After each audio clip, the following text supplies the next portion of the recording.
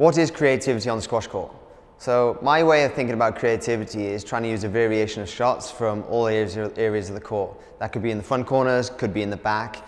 You know, thinking about your body positions, changing your body positions, keeping it the same, varying the swing you're going to come down at, what the timing you're going to hit the ball, whether that's at the top of the bounce, on the rise, or after the top of the bounce.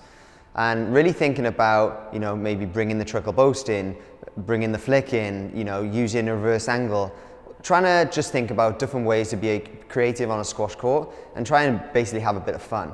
You know, as a young kid growing up, going to Millfield School, we used to play the cross-court game every single day at the end of training. And it was just a nice, easy way of being in a fun environment. You're not under any pressure, that you could try and be as creative as possible and try and really benefit your game and thinking about the angles and variations.